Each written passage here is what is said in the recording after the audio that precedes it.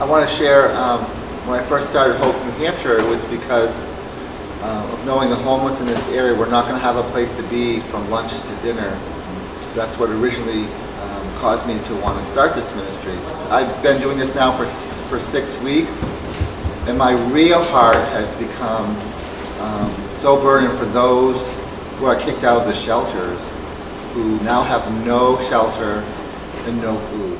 I go to bed every night just wondering, like, you know, where they are. And this one person was kicked out of the shelter 3 months. So to me, it's almost like they're saying, go die. Because in this extreme weather, to be out and have no shelter and not have a place to sleep and have no food is like go die. To me, it seems that way.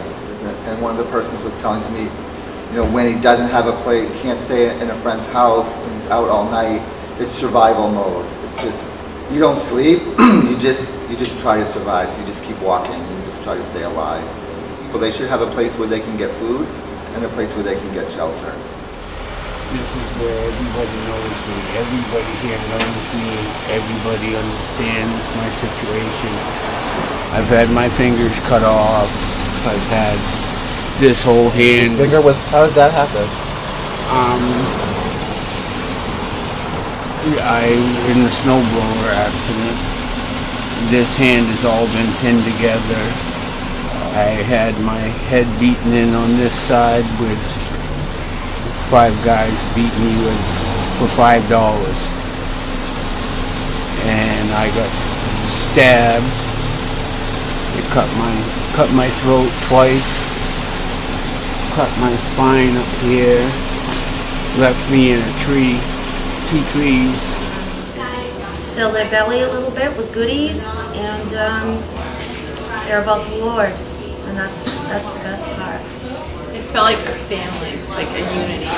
There's unity here and healing. So when you're here in the afternoon, do you feel safe when you're here? I feel absolutely safe. Yeah. That's what we want. Yeah. I've been searching for somewhere to serve, mostly, you know, the homeless, and just people that need love, that don't know God's love. Yeah. Very comfortable here. Yeah, you seem comfortable. That's awesome. Well, her heart's been changed today. Yeah, changed my outlook on homeless people, because my teacher was saying that homeless people are useless, saying really mean things about them, saying that they can get help and it's their problem, that they're homeless, and then just coming here kind of just changed my outlook on it. That's awesome to hear that. I love that. And Josh, has it been helpful for you to have this place open in the afternoon? Yeah, absolutely. I'm homeless. I just got out of prison September 1st. So, big help. Good. We're glad we can help. Thanks for all you do. And then we're just here to pray. We'd like to have a touch for healing in your mind, guys, not just your body. Your mind, your body, your spirit, your relationships. He died on the cross, and it's done. We are totally healed by faith, and now we need to find that out inside. Prayer is always on my mind. I always have prayer in my mind. I don't stop praying for anything. For everybody. I walk down the street. If I see somebody that needs help, I pray. That's what I do. Jesus came to save and to heal. You'll hear that many times when we're around, because that's what he did.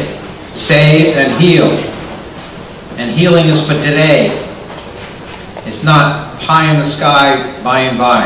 And it's any part, mental, physical, spiritual, whatever you need, he will heal you.